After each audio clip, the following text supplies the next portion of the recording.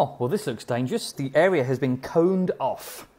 There's lots of chemicals in barrels, unreacting chemicals. Since the chemicals aren't reacting, delta G, the change in Gibbs Free Energy, must be positive, implying non-spontaneous.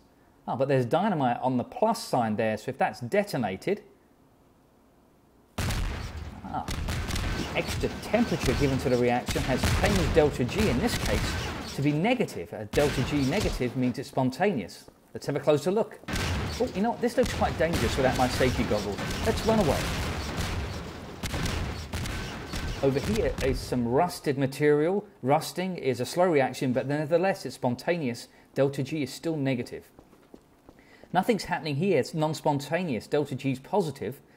Dr. Kleiner seems to have eaten too many donuts and gone into some sort of donut coma. We can't wake him, but there are rockets on his sofa.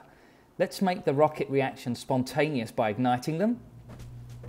Delta G is now negative. The reaction is spontaneous and occurs. I think we better go and help Dr. Kleiner.